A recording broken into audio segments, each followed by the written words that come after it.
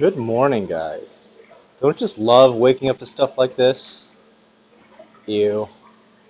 Sometimes when we top off the water that evaporates, it kind of miscalibrates the skimmers occasionally. So anyway, so this video is not really about skimmers or anything about the greenhouse, really.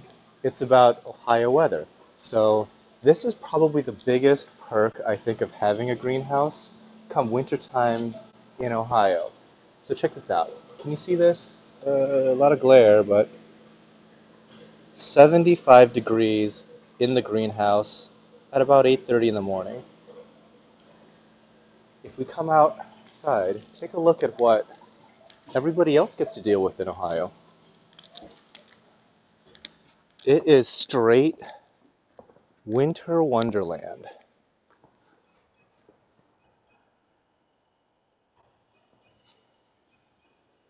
I mean, this is super pretty, don't get me wrong. But yeah, it's about, I don't know, a little below freezing out. It's been snowing all night.